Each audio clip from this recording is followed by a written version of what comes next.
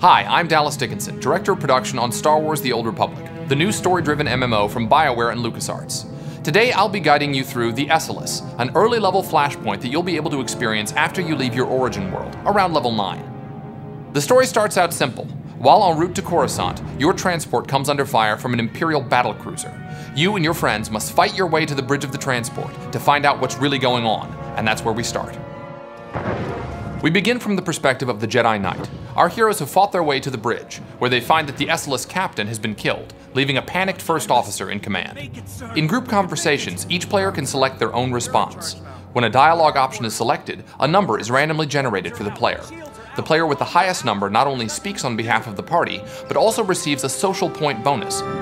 This will be easier if you control your emotions. Who asked you? We're in the middle of a situation here. The bridge is off limits. Sir, we need all the help we can get. If we don't keep it together here, we're finished. Keep what together? The Imperials have us by the throat. We're as good as dead already. What's wrong with you? Are you really going to let your ship fall to the Imperials so easily? That ship behind us is one of the biggest in the Imperial fleet. We didn't stand a chance. Sir, incoming message. The Imperial ship is hailing us.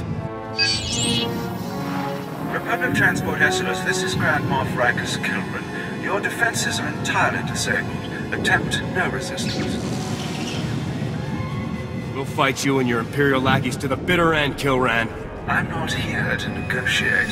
Your ship is transporting a known anti-Imperial terrorist and seditionist, the so-called Ambassador Vin Asara. My agents aboard your ship have confirmed the Ambassador is there. You have spies aboard our ship? I have eyes everywhere. Imperial soldiers are preparing to board your ship through its primary airlock. My agents will ensure that you do not interfere with them. If you attempt to stop my men from arresting Ambassador Asara, I will have every living thing aboard the Esseles killed. Where's the primary airlock? I'll stop the Imperials as they try to board. I'll have our security team meet you by the primary airlock. They haven't seen much action, but Commander Narlock knows his stuff. Good luck. We're all counting on you. We switch to the smuggler as our heroes, along with Captain Narlock's men, prepare themselves to confront the Imperial boarding party. The smuggler drops down behind his portable cover and immediately lets off a flurry of bolts on Lieutenant Isric, the leader of the Imperial boarding party. From behind cover, the smuggler throws a sabotage charge, followed up by another flurry of bolts, which detonates the sabotage charge and inflicts considerable damage on the Imperial boarding droid. Switching to the Jedi Consular, we see that she has just eliminated one of the Imperial boarding troopers, just as the smuggler lets off a charged burst, which bombards the enemy with powerful blasts of energy. Throughout the fight with the Imperial boarding party, Lieutenant Isric will summon a series of plasma probes, which engulf the area around them in a momentary burst of flames. The players can avoid this by staying clear of the blue targeting reticles on the floor that surrounds them. Here we see her use her project ability to hurl a large piece of debris at Lieutenant Isric before rushing in and striking him with her lightsaber. Nicely played. Ah, victory! We've done it, men! We've done it! The ship is saved! I'm sorry, Commander, but that isn't the case. That Imperial said you're the one that they were sent to capture. Listen, that's not important right now. We have a serious problem. The attack on this airlock was a ruse. After Hawkins sent you here, Imperial commandos snuck aboard. They were led by a Mandalorian mercenary called Iron Fist. We defeated the first group of boarders. There's no reason we can't defeat this group too. It gets worse, I'm afraid. Iron Fist and his Imperial commandos stormed the bridge. The longer we leave the Imperials in control, the harder it'll be to remove them. I already told you, Iron Fist has the bridge locked down. There's no way in or out. Security lockdown. That is bad. Chief Engineer Salen might know of a workaround. Hopefully we can get to Salen before the Imperials. Do you know where he is? He and his team will be down in the engineering section. I'm sure they'll be able to help us. We'll need a diversion. If the Imperials notice the hatches to engineering opening, they'll flood the area with soldiers. My men and I can handle that. Form up, men. We're gonna go start some trouble. Let's get that bridge open. We'll give those imps something to think about, won't we, boys? I'll go along with Commander Narlock. Once you've cleared a path to engineering, I'll double back and join up with you there. Moving over to the trooper, our heroes make their way toward the engineering section of the Esseles. An Imperial pod smashes through the hull and a group of sabotage drones emerge. As the Jedi Knight force leaps at one of the drones, the trooper fires an explosive round before finishing it off with a hammer shot. Targeting another of the Imperial sabotage droids, the trooper lets loose with full auto, making quick work of the droid. Another pod with more Imperial droids breaches the hull. The trooper wisely takes a few steps back and throws a cryo grenade, which freezes the target in place long enough to launch another explosive round. The Knight initiates Saber Ward to increase his defensive attribute, while the rest of the group dispatches the final droid. As the Knight runs into combat with a couple of sabotage drones, an Imperial slicer droid emerges from the nearby airlock. The trooper hits him with an explosive round and quickly follows it up with a hammer shot. As the trooper draws the slicer droid's attention, the rest of the party attacks unopposed. Good teamwork makes a pretty scary-looking enemy out to be little more than a mild nuisance. Leaping into combat against a group of Imperial droids, the Jedi Knight draws their attention while the rest of the party runs in. The Consular rushes into the fight, using her telekinetic throw ability to chip away at the droid's health. As she fights, the smuggler throws a sabotage charge from behind his portable cover.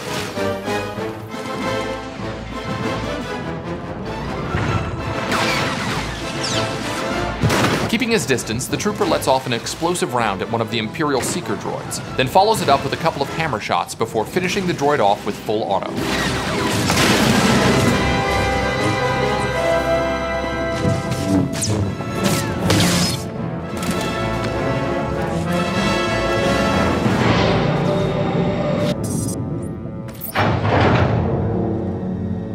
Hey, Chief, come here. Come here, look. Look, there's someone out there on the other side of the door. You must be crazy, coming all the way down here with the imps everywhere. Imperials have the bridge locked down. You're getting us in there. The imps pulled the lockdown? You gotta be kidding me. You really cleared this place out. I didn't run into a single Imperial on my way down here. Commander Narlock and his men are being overrun. We have to get the bridge unlocked now. So I've heard. I'd invite you in, but the lockdown has our doors sealed too. Can you get the bridge open from there? Depends on how we go about it. Just let me think a minute. What about a reactor reset? That would disengage the security locks, wouldn't it, sir? Yeah, but a reactor reset vents the engineering compartment. We'd be blown into space. Besides, controls are on the other side of the door. What else could we do to open up the bridge? The secondary conduits. They're spread around a bit, but if you shut them all down, the security will go down too. Then we'll be in business. I'm not convinced that this plan will succeed. Hey, who's the chief engineer here? Shutting down all of the secondary conduits will get the bridge open, no doubt about it. There's no time to go running all over the ship. If we don't act now, the Imperials will overwhelm us. I'm sorry, Salen. We need to unlock the bridge while we have the chance. We have to reset the reactor. You and your men will be remembered. All of our heroes have chosen to follow the dark side option. While all the party members receive the same amount of dark side points, the person who wins the conversation also receives a small amount of experience points. Greater good.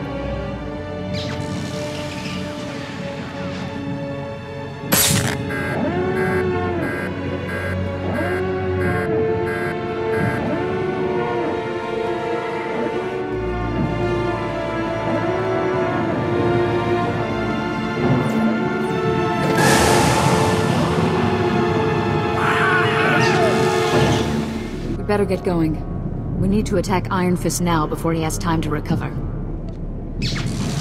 Where there's a will, there is a way. I will not fail. Just be careful. Mandalorians always have a few tricks up their sleeves. Our heroes now have to make their way to the bridge. Seeing a group of Iron Fist's Mandalorian warriors ahead of him, our smuggler drops into portable cover and immediately throws a sabotage charge. Notice how the trooper's weapons fire is green. This is because he switched to his armor-piercing cell, which lets his carbine punch through the enemy armor, dealing more damage.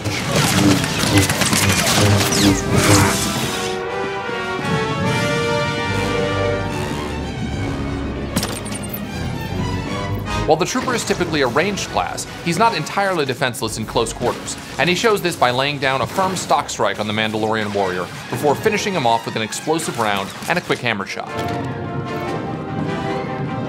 Switching to the Jedi Knight, we see him force leap into combat against the Mandalorian commando, following it up with a slash. The Consular uses her project ability to draw the Mandalorian warrior away from the Knight. While this is happening, the smuggler focuses his attention on the Mandalorian marksman, taking him out of the action with relative ease.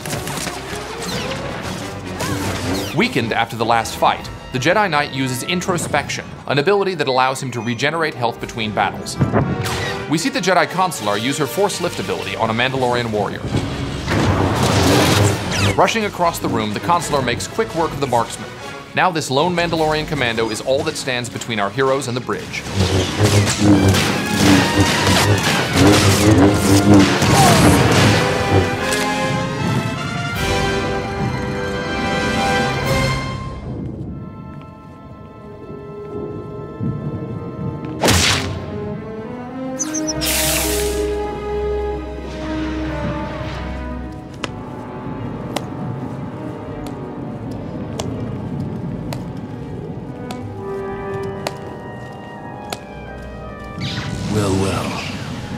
I was wondering when you'd finally show up.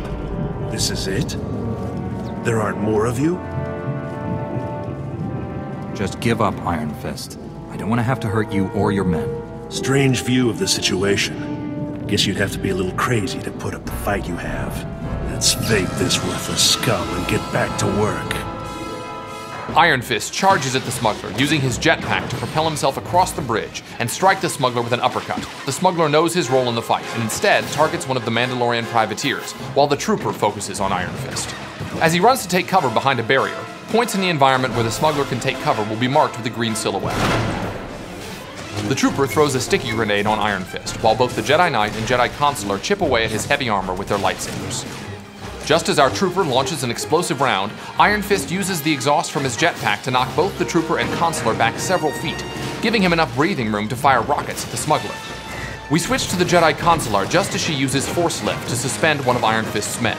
She then turns her attention to the Mandalorian fighting the smuggler, and uses her project ability to finish him off.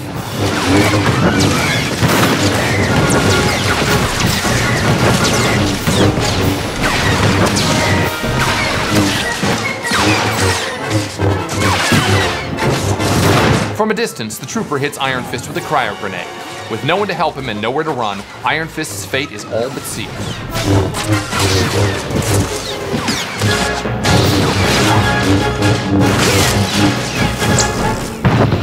Good job, team. We did it! What you've just watched is only a small section of a much larger story. Although our heroes have retaken the Esseles, there's still an Imperial battlecruiser out there, and the heroes have more to do before the scenario is complete. We hope you've enjoyed what you've seen so far. Thanks for watching, and we look forward to seeing you in the Old Republic.